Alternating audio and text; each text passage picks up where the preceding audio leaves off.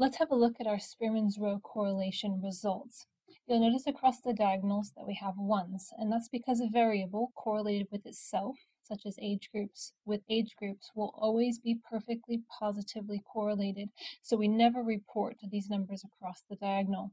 Across the other diagonal, you'll notice it's the same information, so we're just going to report the results from one of these boxes. Now the first number is the correlation coefficient. Specifically, this is the Spearman's row correlation coefficient, and it's 0.254. Now this number, just like with Pearson's R, ranges between -1 and +1. Minus being a negative correlation and plus being a positive correlation. Now I recommend that you use your lecture notes or the recommended statistics textbook for your course to determine the strength of this relationship.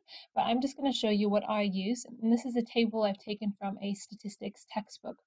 And it just gives you a rough guide to determine what to consider to be strong, moderate, weak, or no relationship at all.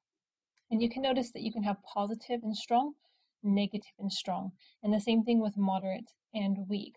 Now our value was positive, and if we have a look again, 0.254, we can see that falls within the weak category. So we have a weak positive relationship between age groups and total competency. The second statistic is our p-value, and it's labeled as sig in SPSS. Now this value gives us an indication of whether our results just happened by chance in our sample or whether a relationship truly exists in the population.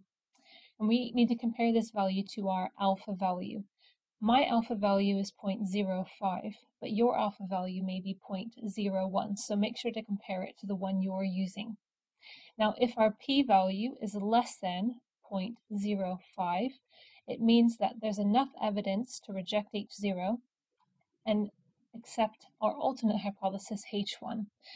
My alternate hypothesis is two-tailed, and it just says that there will be a relationship, but I'm not saying it will be positive or negative.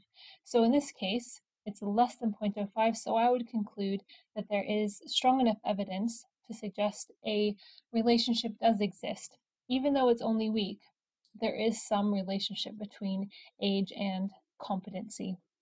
Lastly, if you remember, we tick the option to flag significant correlations, and you'll see here there's a asterisk next to our correlation coefficient.